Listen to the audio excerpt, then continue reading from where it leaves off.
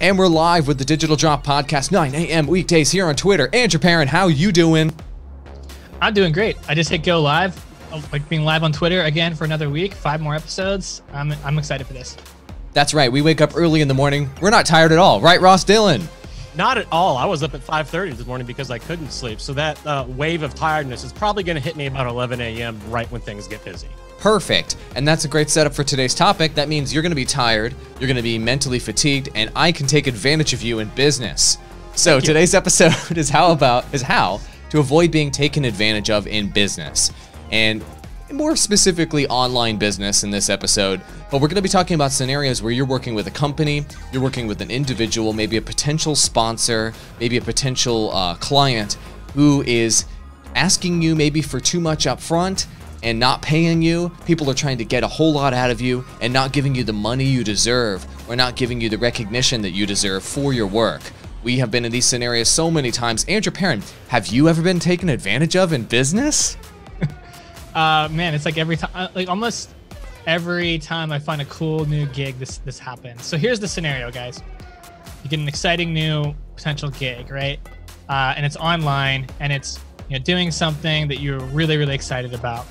And the first conversation goes really, really well. The second conversation goes really, really well. Then you find yourself having a third conversation, and a fourth conversation, and a fifth conversation, and they all seem to be going well, but nothing's really happening. And then they want deliverables. So they want to know, first of all, they want a proposal, which that is actually supposed to happen. You should be making a proposal to kick off a business relationship. Then they want something else because that proposal doesn't quite clarify some certain items, and they're not really sure about certain areas, and they need to be sure, right? So before you know it, you've put together a whole marketing plan for them, and you haven't made any money, and it's been 3 weeks. That's the scenario we're talking about. Yeah, so that's basically somebody asking you in this example, in the case of marketing, and it can apply to all sorts of fields of work, whether it's graphic design, video editing, marketing, whether it's doing a sponsorship for someone, and whether it's even doing a contract gig for a company, or even trying to be an employee and working on a new project. One way that it's a huge red flag that we've discovered, if you know you're going to be taken advantage of, is when the person you're working with keeps asking you for meeting after meeting. They keep wanting to talk about it, and they want to talk about it, and they want to talk about it. They want to pick your brain on it over and over and over again. They want you to put together a plan and rework the plan and rework the plan. That's a huge red flag in business. That's the way the relationship is going to be in the long term. And they're just asking you to give tons of work up front without paying you any money. And you think that's going to stop today?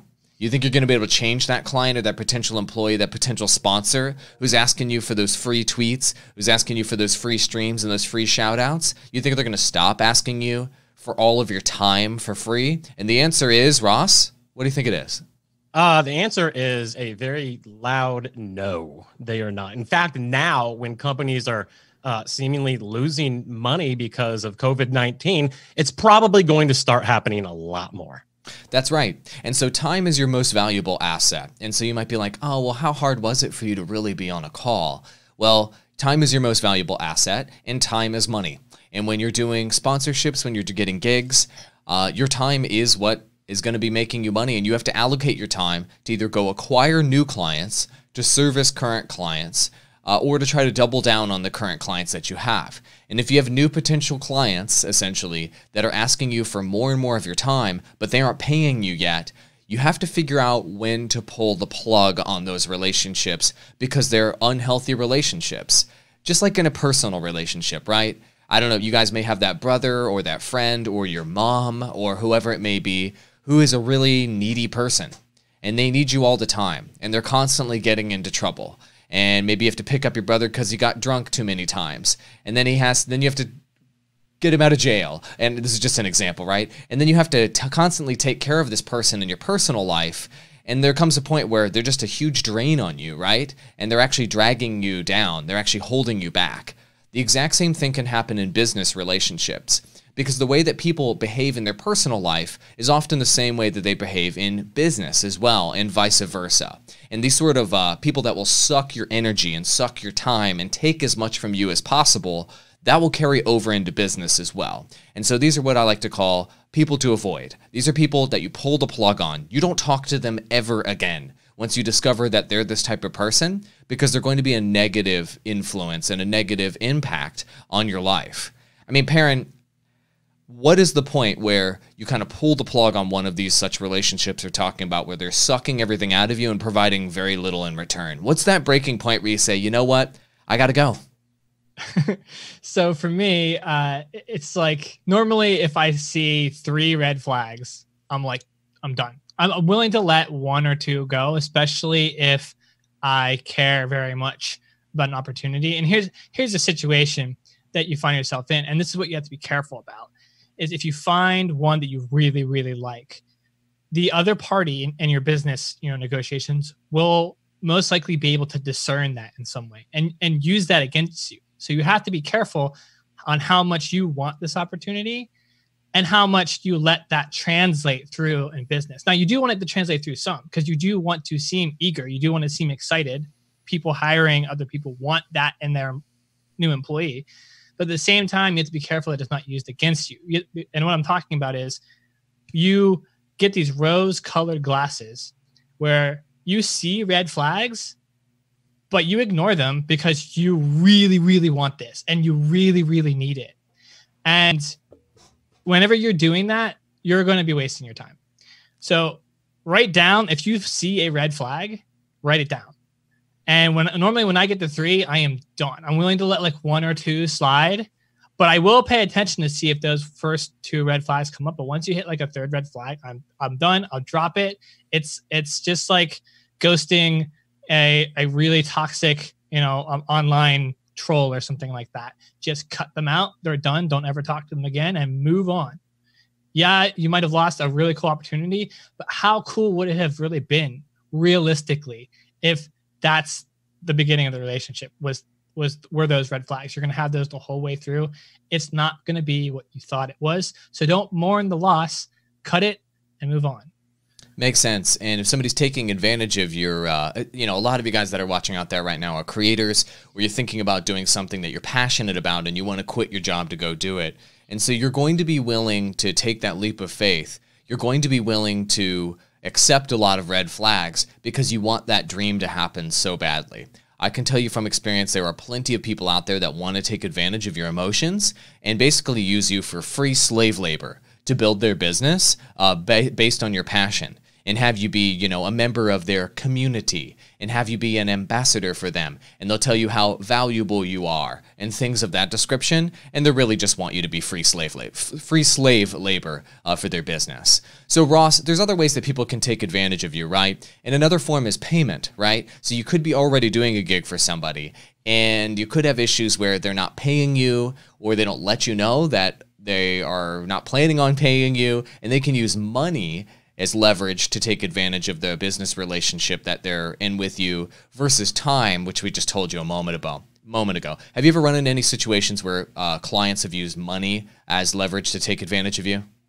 Yeah, absolutely. One of the biggest advantages or disadvantages that has happened to me in the past 2 years, probably it's about 2 years ago, a very, very big name comedian wanted to work with me, wanted me to take up their social media marketing and strategy. And I agreed to it. There were, like Perrin said, there were definitely red flags in this. But because of the stature of this comedian, I couldn't get out of my own way. And that was a huge mistake on my behalf. So what turned into, okay, you know what? We're going to do 1,500, and these are made up numbers, by the way, not the actual numbers. We're going to do $1,500 a month. You're going to run the full strategy and you'll start tomorrow. We'll pay you at the end of the month. Okay, awesome. Do it. And then all of a sudden at the end of the month, after far exceeding all of the goals, that $1,500 price tag all of a sudden came down to $500. And then when I questioned it, it's like, well, we didn't, you get every excuse in the book. And because I was dumb enough to not have a contract signed, they got away with it. And that's just one of the many ways that you can be taken advantage of. And I know we all kind of have different views on this, but in certain scenarios, depending on what your line of work is and, what you're setting up your contract for, this is why I always suggest getting paid up front. And if they don't want to pay you up front, then, work something out. Say, okay, well, let's do half up front now, and we'll do half at the end. And then if they still refuse to do that, even because they're talking to you based on your reputation, based on your resume, so they know what you're capable of. And if they don't want to do that, then to me, wrong or right, that is sort of a red flag. Yeah, that makes sense. Contracts, Perrin. So that's the red flag that Ross brought up here. He didn't get a contract. He put in all the work, and then he got paid a third of what, in this example, a third of what was promised. So do you always need a contract to work with a client? Is that something that you'd recommend moving forward with any major client? I mean, having to negotiate contracts can be overwhelming. It can be onerous at some points. How important is the contract? I think the contract's important. I would say, I know that can be daunting, and sometimes you might want to be lean. I would say always opt for a contract. If you can't, for some reason, get some sort of agreement going. Like, have some sort of written agreement, at least an email, where the other party is agreeing to something very specifically, where you're spelling out what services you're going to provide. You're spelling out what you are going to be paid, and they actually say, yes, I agree. And you get them at least an email, but really you should be a contract. You should try everything you can to get a contract, because the time will be well spent in terms of getting the contract in place, because then you will actually get paid. Because what's the worst example? You don't get a contract and you waste a month of your time and get nothing, or you spend an extra week to get a contract into place and you can actually get paid. Which area are you losing more time in? So don't waste your time. Getting the contract in place is the most important thing. Now, we've been talking red flags a lot. I want to see, can we give the people watching like some concrete examples of red flags? Here's one. We're talking about payments. Anytime you're trying to put a contract or an agreement into place, and the other party is very, very nitpicky about the amount, about the price. And I'm talking like, if you're don't be unreasonable. So if you're charging like $1,000 a month, almost no matter what you're doing, $1,000 a month is not that much. If they're nitpicking and they want that to go lower, and they seem to be really stingy about it, and let's say you do actually finish a month's work and they do pay out, but they have issues over it where the amount that you charge wasn't quite something or whatever. If they're that nitpicky about payments and getting you paid, that's a red flag. What are some other examples? Oh my gosh, is that a red flag? If somebody's nitpicking over small dollar amounts, that means that they're going to be a micromanaging person, and they're going to be the kind of person that's going to be a succubus on your business life. They're going to be nitpicking you. See, when you see a little nitpick from somebody on one little area of business, they're going to nitpick you on all the other areas of business, and that's the point where you pull the cord and you eject out of that jet in the middle of the sky. It doesn't matter how high up you are. You need to get away from that person as soon as possible, because they're going to be a terrible person to do business with. I have an example I want to share of, I won't name the company, but it's one of the top esports developers and publishers in the world. And I ended up working with them without a contract, and with one of my colleagues, and they asked me to develop their Twitch and YouTube strategy to promote their game, which ended up becoming one of the top 10 esports games. And we did exactly that. And we put together the strategy. It was one of these examples that we talked about earlier. We did the calls, and we gave them everything. And then the whole idea was we were going to give them the strategy up front, and then we were going to execute it for them. And that was the contract. That was the gig, right? That was the gig we're going to get, and we're going to be able to run all of the media for this big esport, and it was going to be big and exciting. And it was the scenario we talked about earlier, where they asked that we had call after call, telling them the strategy. They were so friendly. They made it sound like the money was going to be no problem. We'll spare no expense. And then all of a sudden they ghosted me, and then they went ahead and executed my strategy without me. And it was very successful because I knew what I was talking about and we knew what we were doing. But I made $0. And I spent, probably like 50 to 80 hours putting together this strategy for them. And it ended up making their company millions, maybe tens of millions of dollars as a result. So the point of this story is to tell you that contracts are incredibly important up front. And once you reach a point where you've had a few conversations with somebody, let's say 3 meetings, in-depth meetings about a topic, and you're really starting to dive into strategy, you're really starting to dive into what the actual plan will be for whatever it is that you're going to do, whether it be a sponsorship or services you're providing. At that point, you just need to say, look, maybe we don't know exactly where this business relationship is going to go, but we're going to get a contract in place, and you're going to start paying me a retainer to have conversations with you about this, or we're not going to have any more conversations. And if they say, whoa, I thought we were buddies and I thought we were XYZ, and you say, you can come back to them and you can say, look, I understand that these conversations are going well, but my time is valuable. And so if you want to continue to have my time, you need to pay me for it, and see what they say. If they say, whoa, let's just talk one more time, or I don't know about this, pull the plug. Never talk to them ever again, because they were never planning on hiring you. If they like what they've seen after a handful of meetings with you, they'll instantly hire you, and they'll instantly pay, and they'll instantly do a contract. It's that simple. There is no gray area. I'm telling you, there is no gray area on this subject. If somebody likes working with you, they will not hesitate for a second to pay you to continue to work with them. If they were never planning on paying you, they'll give you the whoa. The whole whoa is the biggest red flag, and it's the easiest way for somebody to take advantage of you. That's what swindlers do. That's what hustlers do. That's how people hustle you out of cash, is by kind of stutter stepping to get more out of you until you figure it out and you leave. And that person is used to, the reason why they're so good at stutter stepping is because they're used to taking advantage of people, and they've done it hundreds of times. But you haven't experienced it hundreds of times, and that's why they're able to pull it off. You get it? Get it. I like the way, so if you're looking at, this can be complicated, and you're saying like the way they'll talk, they'll be like, whoa. They'll do it in language where you won't even realize that that's what they're doing. So in order to not get lost in that kind of game, I like the way you said it, AWOL, in terms of looking at your time. Value your time and be confident in terms of charging money for it. If you feel like these meetings are taking up a lot of your time, then charge money for it. That's a service you're providing them. You're consulting with them. You're already providing a service. You're consulting with them in meetings however often. Now, the first couple, until you get a proposal in place, I think you should offer up for free. But anything past that, that's your time that you could be spending doing something valuable. So if you find yourself giving up your time for free to these business people over and over again, then there's something wrong there. There's definitely something wrong, and pull yourself away.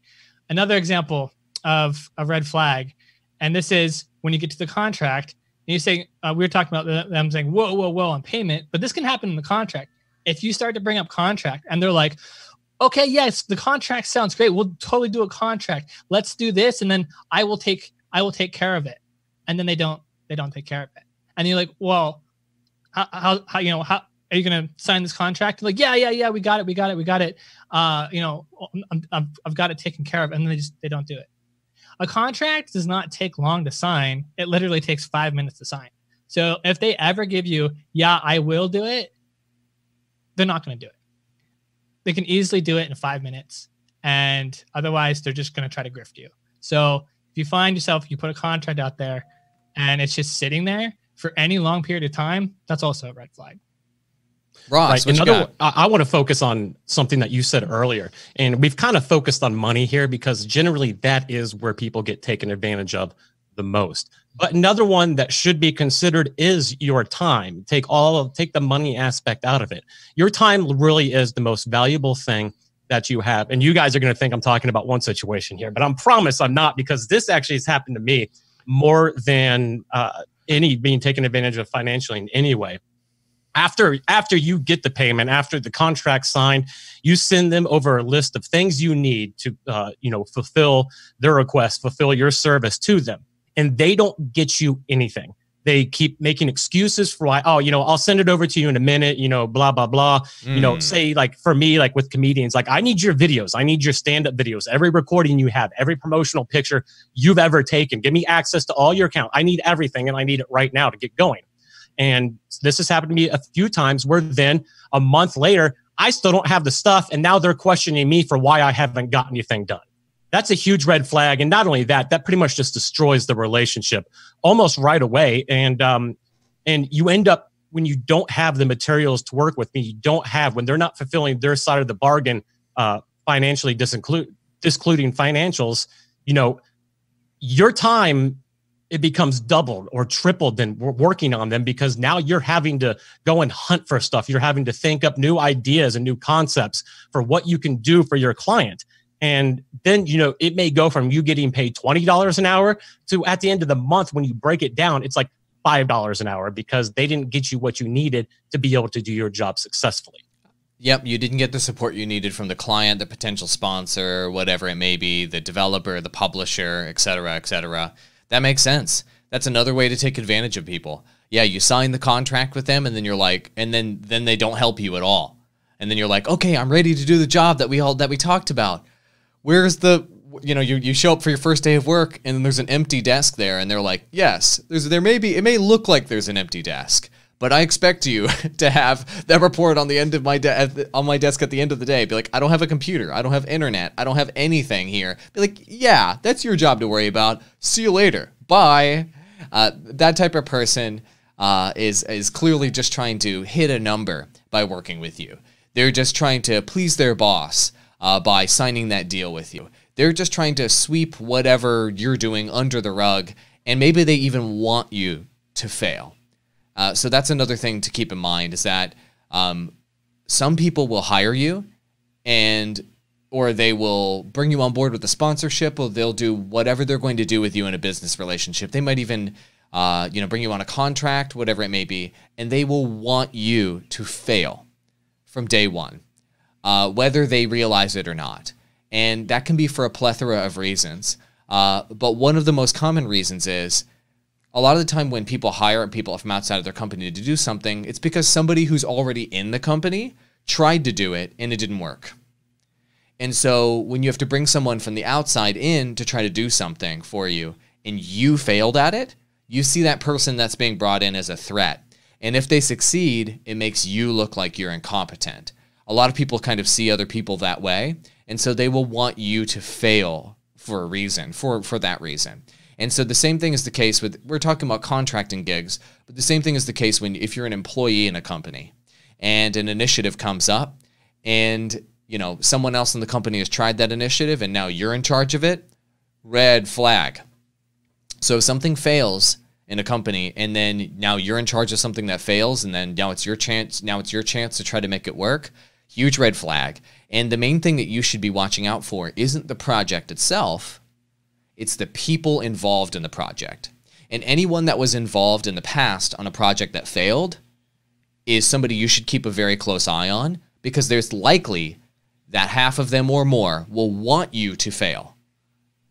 That's just the way it is. Because most people are jealous, most people are worried about looking bad in business, and they don't want someone else to succeed where they have failed.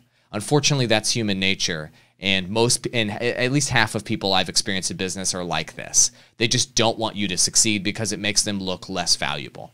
But at the end of the day, what makes everybody look more valuable is if you failed, you dusted your shoulders off, you dusted yourself off, you rolled up your sleeves, and then you figured out a way to make it succeed. At the end of the day, the business wins, and your boss will see that. But most people don't see it that way. They see it as me versus this other person.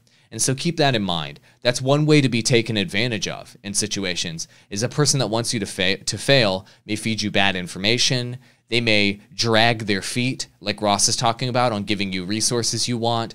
They may try to jack you over on your contract or your payment. They may even try to start drama in the office about you. There's all sorts of tactics, all of which are attempts to have distractions to prevent you from succeeding. And if you're starting to see these sorts of red flags in a job you are in, pull the cord and go get another job, because that is called a toxic work environment. And toxic work environments do not change. They don't change fast enough for you to be able to stick around for years for such environments to change. Look, we're coming up toward the end of the episode here. I'd like to know any closing thoughts from you guys before we end this thing. We've talked a lot about what bad work relationships can look like, or bad client relationships. We didn't really provide a good work example. Maybe we can do that on a future episode. because there are great examples of that as well. So guys, let us know if that's something you'd like to see in another episode. I really like this topic. I like talking about it. Hopefully you found some of this useful.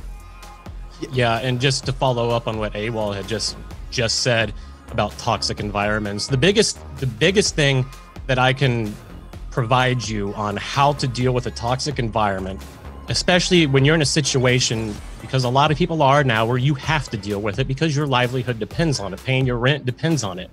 The best thing that you can do is the opposite of what they're doing, and put your ego aside. Step aside, let them say what they have to do. You just keep your eye on the prize, stay focused. Don't let your ego get the best of you to where you respond negatively and make the situation even worse. Just keep looking forward, keep your eye on the prize. Focus on the work. Yeah, I like that. I like it. And it may be hard for some of you to do. It's hard for me. Yeah, it might be hard for our audience members to do, but you have to look out for yourself first and foremost, because a lot of people aren't going to have your best interests in mind. And that's something that I've learned time and time again. I assume the best in people, which is a good policy in life. But at the end of the day, there's a lot of people out there that don't have your best interests in mind, and it's okay. It's really important to recognize that early before your feelings get hurt. And that's that. End of episode. Very sad note to end this episode on. But it's a lesson. It's a very important lesson to learn, especially when you're doing work that you're passionate about. Well, that's it for the Digital Job Podcast. Be sure to check us out on YouTube for all the video replays.